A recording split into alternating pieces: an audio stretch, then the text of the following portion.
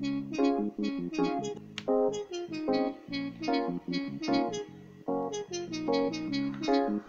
boy with another love message to Africa. Oh Africa, every day I look at you, I cry. You know why? I believe you don't know why. But I will tell you why. For so many years, they have been treating us like animals, but we still love them.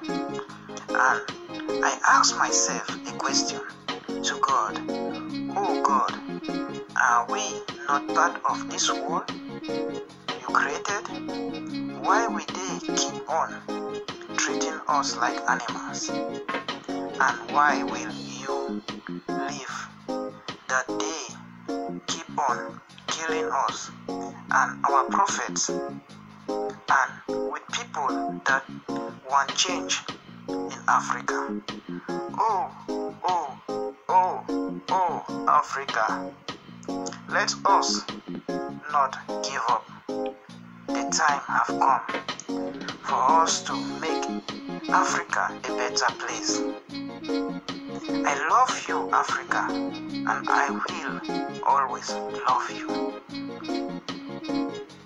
Aujourd'hui, je prends ce temps de laisser ce message, un message pour l'Afrique,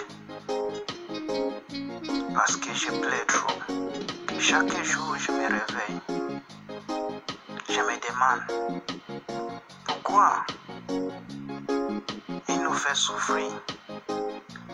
Je me demande à Dieu, nous ne sommes pas fait partie dans ce monde. Chaque jour je regarde l'Afrique. Je ne sais pas quoi faire, mais le moment est venu. Le moment est venu qu'on doit changer l'Afrique.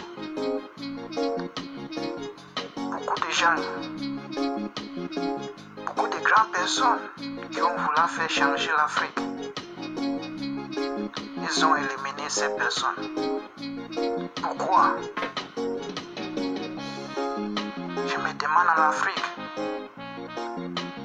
on doit réunir. On doit prendre la force.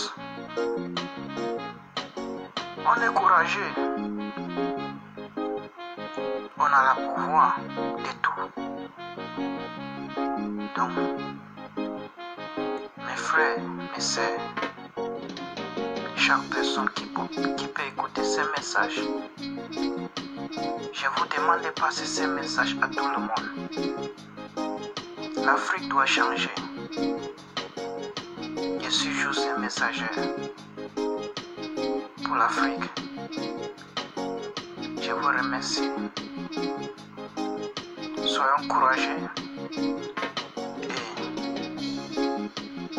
et partagez ce message à tout le monde.